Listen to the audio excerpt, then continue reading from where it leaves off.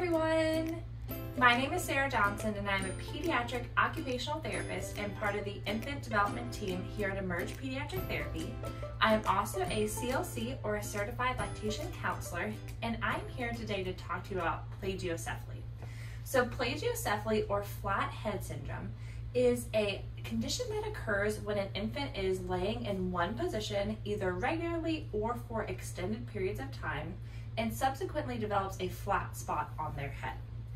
Plagiocephaly commonly comes with infants that have torticollis, which is a tightness on one side of the neck causing a tilt in one direction and a rotation in the other direction.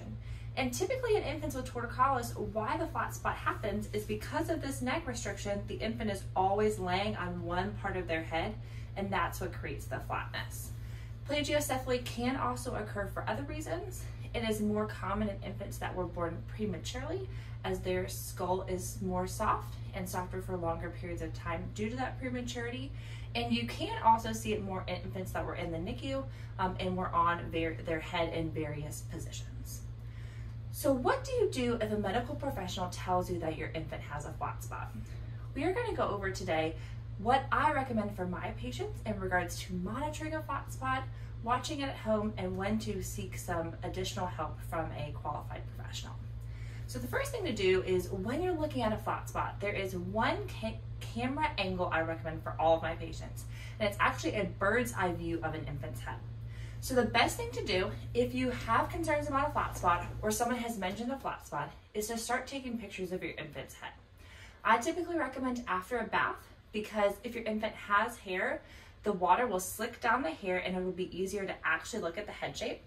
But what you're going to do when you're doing a bird's eye view is you are going to be holding your infant like this.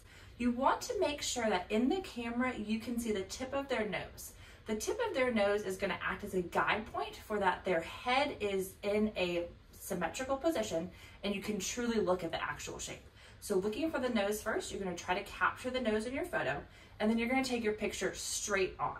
The reason we use this angle is because we can look at flattening all along the backside of the head, and we can actually divide the head into 4 different quadrants, which is really important for plagiocephaly, because oftentimes what happens with plagiocephaly is you have a flat spot on one corner, and that causes, kind of with the balloon, the pressure to go elsewhere. So actually how we fix plagiocephaly is we work on counter pressure in the opposite direction that then rounds out the head. So really important when you're looking at flatness, the best angle is this bird's eye view. We can break it into quadrants. So if you're flattening on this side, oftentimes you're going to see a little bit more volume on this side and in the back. And this can give us a great way to track progress at home as well. So in infants that are less than 4 months of age, typically we can start with a repositioning program. And that's very similar to what I showed on the balloon. We work on putting a counter force on the opposite side to round out the head. If your infant is between 4 and 6 months, it really depends on their growth and if there's any other conditions such as torticollis on whether or not a repositioning program will work or not. And typically around the 6-month age, we might start looking at cranial helmeting, which sounds really scary, but it's really not scary and can be a really great option for infants that are a little bit older and are already mobile and rolling and getting different types of pressure on their head. Commonly, people will say that if you want to treat the plagiocephaly, what you need to work on is more tummy time. Tummy time is a fantastic position for your infant, but it is not going to round out an infant's head or fix the plagiocephaly. Tummy time is going to prevent it from getting worse, but in order to fix a flatness, you have to have a counter force in a different area to round out the head. If you have concerns that your infant might have plagiocephaly or a flat spot on their head, I highly encourage you reach out to your pediatrician for a referral for occupational or physical therapy for an in-depth evaluation of your infant's head shape. It's really important to work with an occupational or physical therapist to look at the whole body and what other factors could be contributing to the flat head.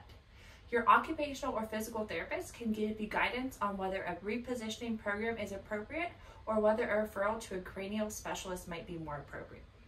If you have any questions regarding plagiocephaly, torticollis, or anything regarding your infant's development, please feel free to reach out and we'd be more than happy to answer your questions. Thanks so much.